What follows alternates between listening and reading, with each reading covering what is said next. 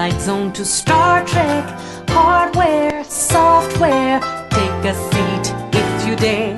Power up, download, database, break the code, CD-ROM, super slick, point and click. Take a spin, now you're in really techno-hip, all because of a computer chip. What's going on, guys? It's K-Dub here with another episode of Crypto Zombie. So today is Friday. That's right. It's the weekend. We made it. Congratulations.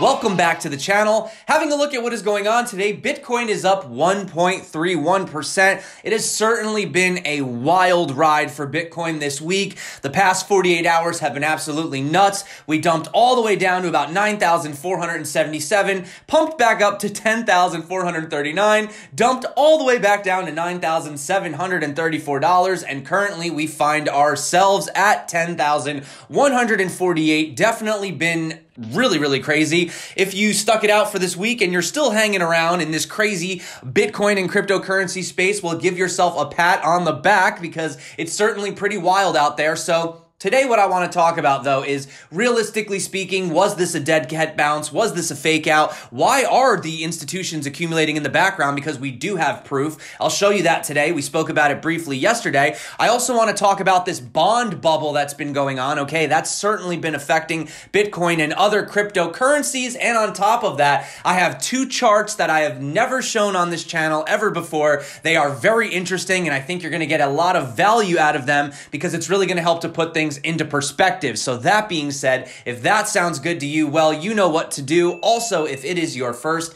time checking out the Crypto Zombie channel and you're not subscribed yet, what are you waiting for? We do this every single day at this point. I would certainly say you're missing out. And as you guys know, every Monday is the Ledger Nano S giveaway. Now, Bitcoin dominance. 68.6%. So we're actually seeing Bitcoin dominance going back up again, even though the overall market cap is falling. Right here, we can see we do have some big gainers today. Bytecoin, Walton Chain, Japan Content, Verge, Basic Attention, 0x, Clippercoin, GX, Echo Real Estate, Tezos. So we are seeing some altcoins doing quite well today. That being said, the Fear and Greed Index is up a little bit today. We're now up to 31. However, we are still putting in somewhat fear, but like they say, you know, when there's fear, that's when you buy, right? Buy when there's blood in the streets, even if it's your own blood, right? That's what they say. So let's have a look. Let's actually see if that confirms on the charts over here. But before we hop into the news and the charts, guys, we have breaking news. Bakkt has officially been cleared to launch. It says our contracts have already received the green light from the CFTC through the self-certification process, and user acceptance testing has begun. And with the approval by the New York State Department of Financial Services to create Bakkt Trust Company, a qualified custodian, the Bakkt warehouse will custody Bitcoin for physically delivered futures. This offers customers unprecedented regulatory clarity and security alongside a regulated, globally accessible exchange in a market underserved by institutional grade infrastructure. And when is it coming out? Well, they say we are excited about supporting the future of digital assets at Bakkt until our launch on September 23rd. We'll continue onboarding and testing with market participants. So that is the breaking news of the day. Let's have a look and see what Bitcoin's doing since then. Okay, so Bitcoin's actually up a little bit. Well, everything else in this video definitely still pertains to what is going on, but that was definitely some news we needed to hear. Without further ado, back to the program. Well, currently, like we were saying, we were supported by the 100 moving average on the daily. We fell below the 50, and we also have the 200 exponential as sort of the safety net, but we didn't need it. Looks like we're being held up by the 100. However, you are noticing that overall volume, even though we have had some spikes recently, is declining. Now, the thing about declining volume is if we do continue sideways towards the end of this wedge, you could be looking for a massive breakout right around the beginning of September, right? We've been talking about that on this channel. It could be a boring couple of weeks ahead. It's possible, right? However, we are currently teetering on this sort of danger zone. Now you can see right here, if we look at these two green lines all the way down, they show a descending channel. But right here was the last time we really touched it, and since then Bitcoin has been following on this trend right here. So if we can stay above this, that's good, because we'll be putting in higher lows, which is good short term, and we would be working our way towards the end of this triangle. Now do keep in mind we have the VPVR very high amounts, around 11,362. However, to be completely honest with you, I think it's going to play out a lot like the $6,400 level, where Bitcoin's not really going to have any problem breaking through that, as long as we do break out to the upside out of this giant wedge that we've been forming, okay? Just my opinion, but based on what we saw last time, I don't see why I would have trouble doing that again. Now, having a look at these key levels, you do notice that Bitcoin is out of this first danger zone, which is good. We had that level sitting at about 10,100, and Bitcoin is sitting at around 10,149. So we're just barely hanging on, but currently we are technically out of the danger zone. Now, if we fall into this box, we may have to change our tune just a little bit. Currently, we are struggling to break into the EMA ribbon. You could see we tried to touch it 1-2 times, but we just keep getting rejected. Obviously, once Bitcoin tends to break inside and then out of the ribbon, especially once we get above this major turning point, well, usually we tend to go a lot higher. So yeah, keep our eyes on that, guys. I'd like to see us actually get back inside of the ribbon. But having a look here, this was that giant wedge that we were putting in. I kind of excluded this area right here. It was a little bit irrational. Most of the time, it was sort of just dancing on the actual previous resistance as support for a little bit, until obviously we broke through. You know, the more we tend to hit, whether it be a resistance or a support, it does weaken it, right? So we fell through, and you can see right here, we wicked down again and caught this bottom trend line. Now, obviously, we are still being supported by the parabolic advance. We have two of them. You could look at the purple or the red line. Either of them seem to be playing out. You can see back here, we were actually sort of struggling between the two, couldn't figure out which side we wanted to be on. Now, having a look at market cipher, there was a good opportunity for a little bit of a mini long. We had those two green snake eyes put in, right? There was a small little uptick right here. However, we were hit once again with manipulation X's and red diamonds. So currently, we are going to tread lightly, take it with a grain of salt. Having a look at the Bitcoin dominance, we are back up to 69.95%. We had dipped down to about 68.63. So you are seeing, even though altcoins had that little mini rally the other day, once again, a lot of those profits got sucked back into, you know, the good old buddy Bitcoin, right? But like I always say on the channel, the trend is your friend until the end. And we have just entered the green super guppy as of June. So currently, I would say that we are on just the beginning. It's just the beginning of what I believe to be a very, very, very long journey to some extremely higher highs. Now, I know, where am I getting this info from, right? Am I just pulling it out of my head? Well, let's just say this. Crypto Twitter is getting a little sleepy, according to Josh Rager, maybe even crypto YouTube, okay? He says, let's wake up. Give this a like if you think that Bitcoin hits a new all-time high, 20K or above, in the next 6 months. Otherwise, right below when you think Bitcoin price hits a new high. So I'm actually interested. Let's have some fun before we get into the charts. If you think that Bitcoin is going to hit a new all-time high, meaning above 20K within the next 6 months, give this video a like right now. If you think it's going to take a different amount of time, drop me a comment and let me know. Or maybe you don't think we're going to ever get to 20K again, which if that's the case, why are you even watching this channel? Okay, but let me know below. But the one thing I do want to point out is talking about this bond bubble about to burst. We spoke about the inverted yield curve yesterday. I do want to turn it over to Mark Yusko. Now, he's the other half of Morgan Creek, and he talks about Bitcoin. They were basically asking him what he thinks about it given its current situation and the fact that now it's actually been falling since the trade tension got, I guess you could say, a little bit less tense. So this is basically what Mark had to say.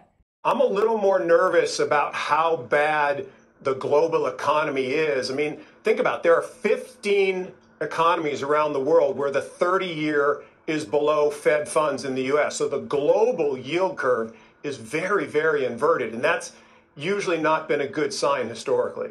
Mark, one quick last question. That is, you know, in recent weeks, a lot of people have been making a big thing about Bitcoin's run higher and the correlation it seemed to have been having with global turmoil. Things have seemed to have gotten worse, and Bitcoin also turned lower. So should we throw that narrative out the window, or at least table it? Well, look, I've been saying for a long time that, you know, people who watch the daily price of Bitcoin are really missing the whole point, right? The whole idea of Bitcoin is it's a store of value. It's a chaos hedge, or schmuck insurance, as I like to call it.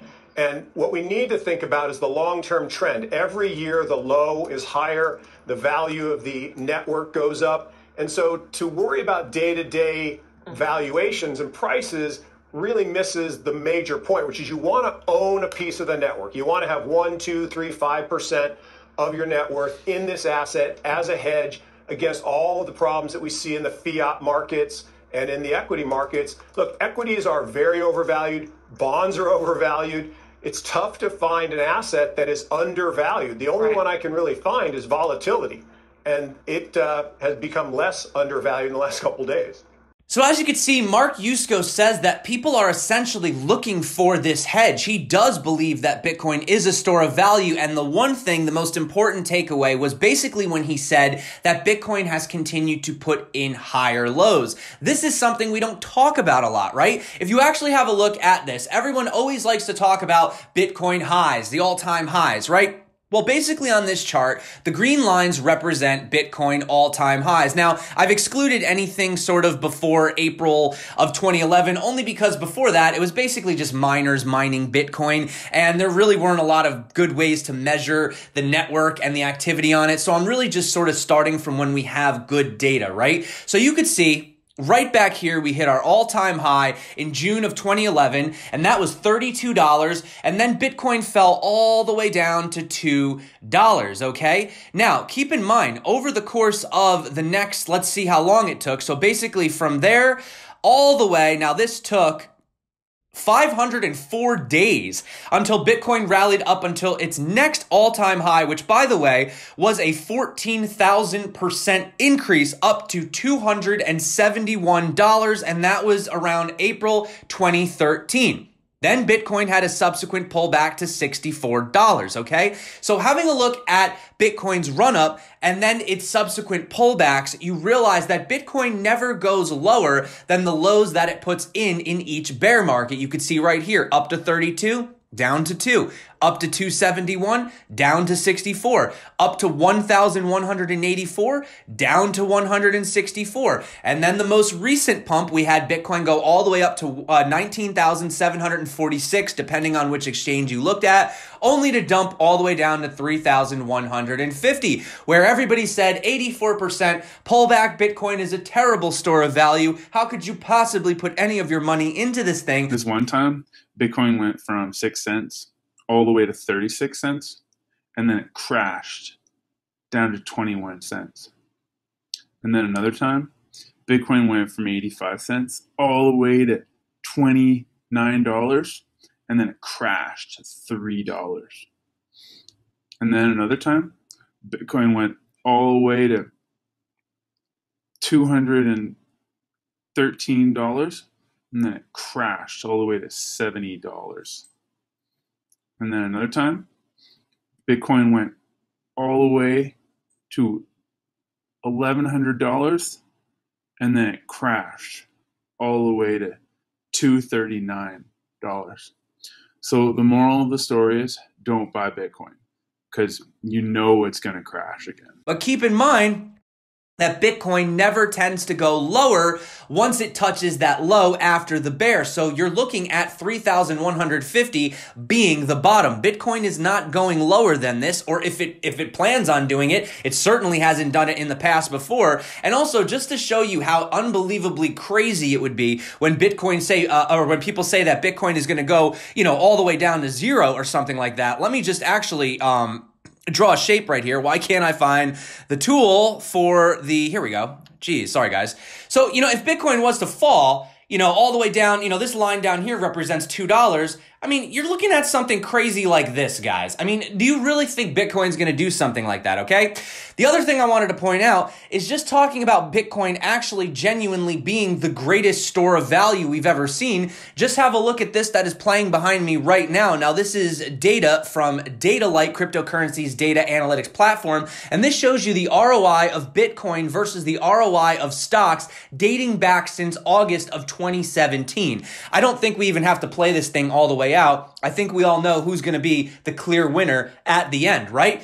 Also, I wanted to just talk about this curve. We've never talked about this on the channel. And yes, this is on the logarithmic. So obviously, you know, the, what are you going to call it? The numbers obviously get, they change, right, over time. The value distorts. I cannot think today. I'm sorry. It's Friday. But you could see that having a look at this parabolic curve that we essentially started all the way back since 2010, Bitcoin has absolutely respected this nonstop during its entire existence. It has literally never fallen below it ever.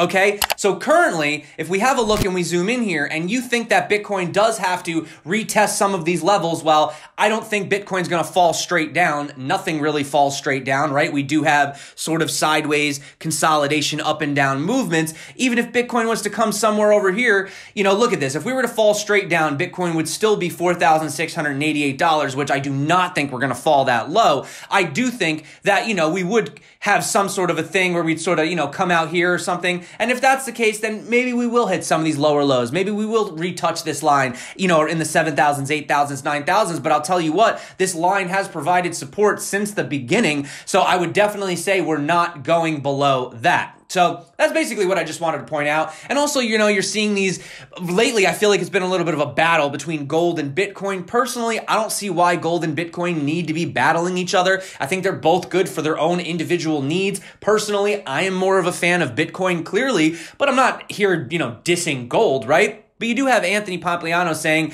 Bitcoin's price could fall 50% from today's price of $10,600 and the currency would still be outperforming the S&P in 2019. Peter Schiff, the gold bug, says, yes, when Bitcoin is only down 50%, that will be true. But the problem for Bitcoin hodlers is that the decline will be much greater than 50%. To which Pomp replies, dear Peter, the next 50% drawdown will be after Bitcoin has appreciated hundreds of percent from here. Remember, it's already up 200% this year. I heard gold had a big day recently, though. Move 2%. Congratulations. So these guys are going at it. These guys are going at it. Definitely still got to get Pomp on the channel. Got to reach out to that guy. Hit him up on Twitter. Tell him that I'm interested. But also, you know, when it comes down to these people, you know, saying things like, you know, about gold, store of value, Bitcoin is worthless, yada, yada, yada. I just want to take a quick trip down memory lane. I'm not going to play this whole video, although it is a good video. And this was basically CNBC's coverage when Bitcoin had hit $100 for the first time. And I just want to show you sort of the way that it was looked at back then, okay? And this is not talking about just like how it's, you know, used for drugs and illegal purposes.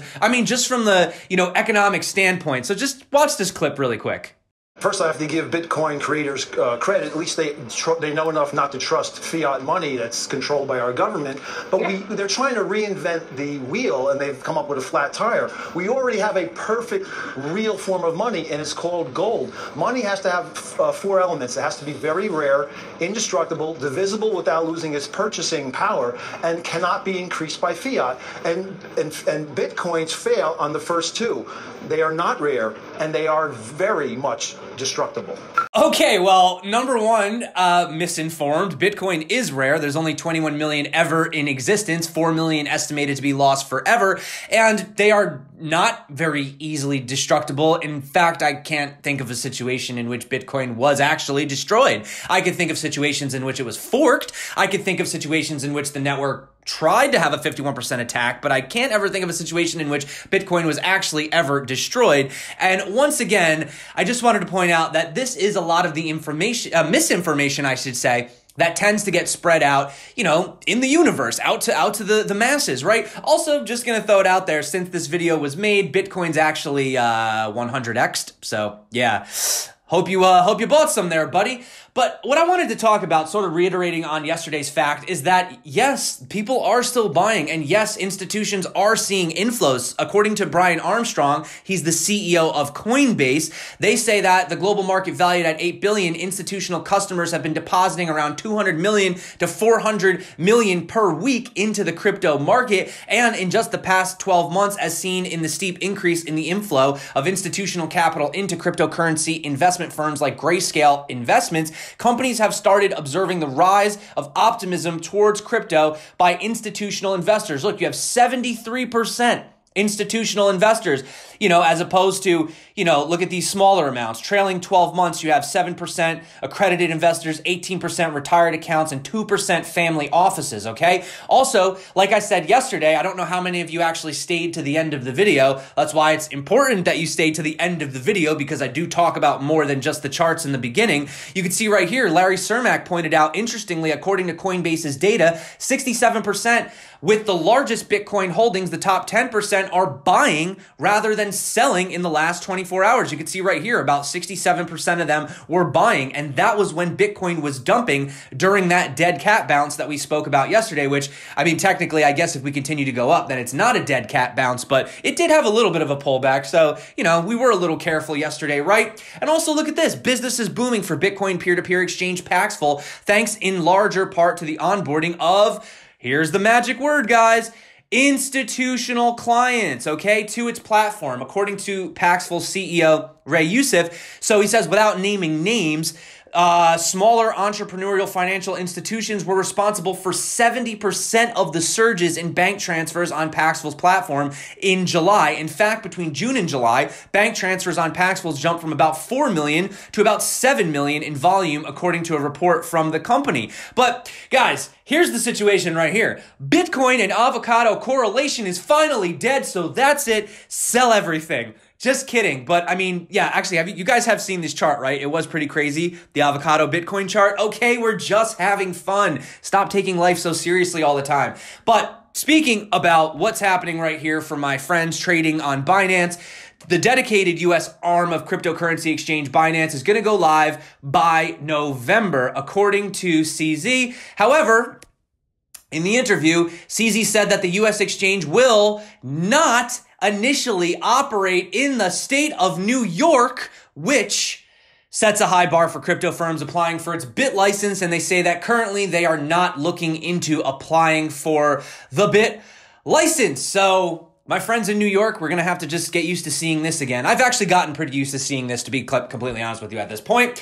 That being said, from other exchange news, we have a ton of delistings over at Poloniex. Now, these are just exchange pairs that are being removed. You can see there are 23 trading pairs. This does not mean that the actual assets themselves are being removed, just that these pairs are. And you can see down here, no more LTC XMR, sadness, fluffy pony. That's from Charlie Lee. So moving on, talking about something positive, because I don't want to just talk about doom and gloom. We could talk about Huobi's Prime. They recently had Emoji Network come out. Now this is pretty interesting. So this is already done with, by the way. It happened. So okay, if you're trying to get into it, it's over. But microtransactions, including tipping on social networks, are among some of the use cases envisioned by Emoji Networks. Guys, the token is called LOL. You can't make this stuff up. It operates on its own native blockchain, which is interesting. So it didn't use Ethereum. It's able to actually keep costs down. Also, it's a proof of stake algorithm coupled with a staking model supported by 6 million users across Emoji's Berminal and Burmy apps. So this ensures that the network is sufficiently distributed. This setup also gives token holders an incentive to earn through staking tokens within their mobile app, right? So here's the interesting thing. The team includes 2 co-founders of IOST. I've actually heard a lot of people pretty excited about that project recently. They're a high-speed blockchain network built around scalability.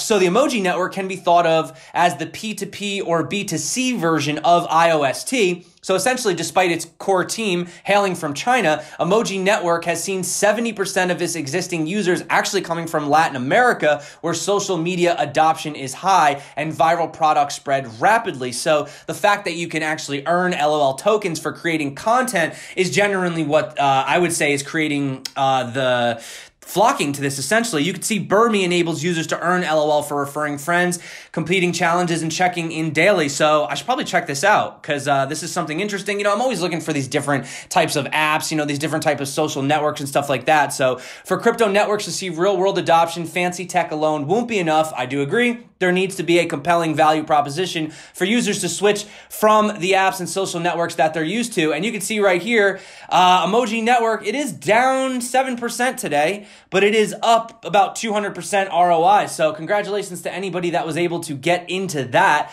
Also, Andreas Antonopoulos, even though he has not come out and directly said it, they do say that they think he's coming out with a new book called Mastering Lightning, because it says there's no official announcement, but an observant Reddit user made a post on Our Bitcoin about mastering Lightning repository on GitHub. We also have lots of news today. Coinbase has acquired the institutional business of Zappo, a cryptocurrency wallet provider. The deal will allow Coinbase to expand the capabilities of its custodial business while simultaneously increasing its assets over $7 billion.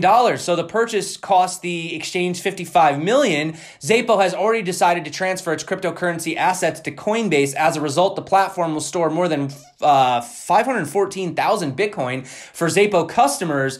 Now, this is the interesting part. According to Fortune Media, the deal could result in Coinbase storing over 5% of all Bitcoins in circulation. We know Grayscale already has over 1%, so pretty interesting moving forward, guys. And also, just ending on some positive news, our good old buddy Tom Lee, the Perma Bull, when asked directly whether Bitcoin is a genuine safe haven during an interview on the Fox Business Channel, he says, yes, you can see it in markets where there's turmoil. The local Bitcoin prices tend to surge. I'm sure he's talking about Argentina and Venezuela and things of that nature. So he says, because people are trying to find ways to protect their money. According to him, he says Bitcoin is just resting.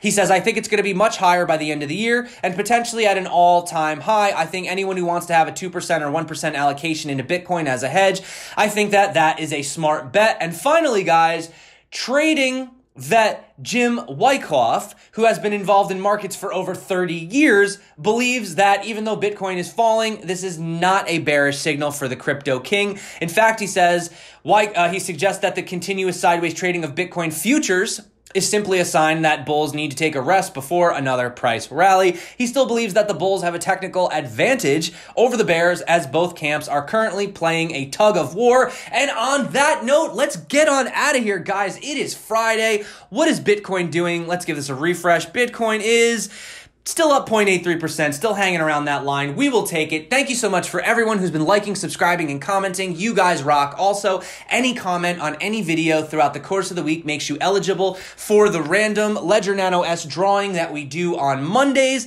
That's it for me today, guys. If you want to have fun and join the Telegram group, it's absolutely free. Also, once again, shout out to everyone who's been supporting the channel by using the referral links below.